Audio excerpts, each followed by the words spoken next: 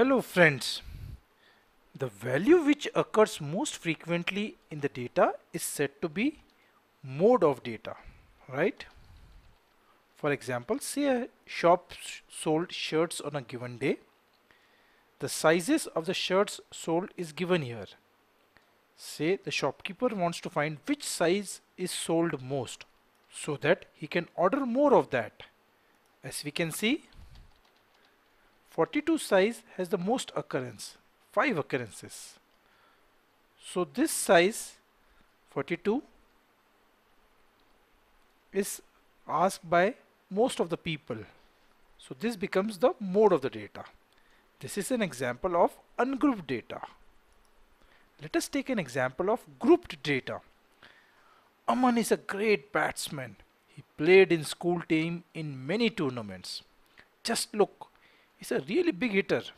He has hit 0 to 2 sixes in 4 matches, 2 to 4 sixes in 18 matches, 4 to 6 sixes in 12 matches, 6 to 8 sixes in 8 matches, and 8 to 10 sixes in 4 matches. Wow! Say we need to find the mode of the data. Which value of sixes happens most frequently? The data is grouped here. 0 to 2 sixes means it can be 0 sixes, 1 sixes, or 2 sixes.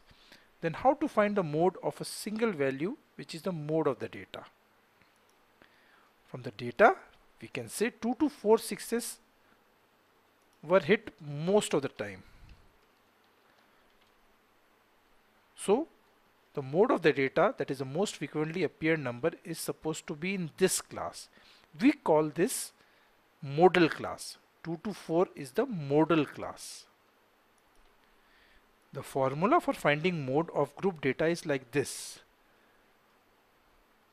Mode is equal to L plus F1 minus F0 by 2 times F1 minus F0 minus F2 whole bracket into H. Here L is the lower limit of the modal class, which is 2 in this example. Modal class is 2 to 4, so lower limit is 2. H is the size of classes, which is equal to 2, like 6 minus 4 equal to 2. F1 equal to frequency of the modal class, which is 18 in this example. F0 equal to frequency of the class preceding before the modal class, which is equal to 4. F2 is equal to frequency of the class succeeding, that is after the modal class, which is 12 in this example. So let's find the mode of the given data, that is probably how many sixes did he hit in most of the matches.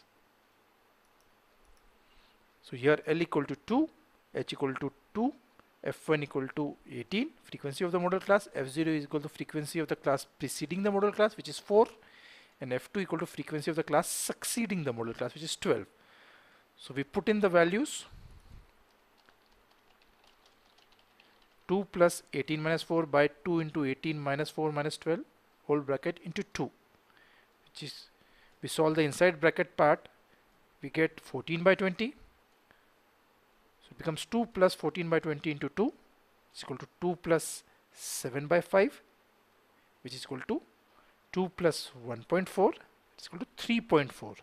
So mode of this data is 3.4. That is, he has hit 3.4 sixes in most of the matches. To revise, to find mode of a grouped data, first we find the class which has the most frequency. This will be called modal class. Then we put the values in this formula to actually find the mode value. That is mode equal to L plus F1 minus F0 by 2F1 minus F0 minus F2 into H. That's all for now. In the next lesson, we will take few more real life examples. Till then, bye-bye.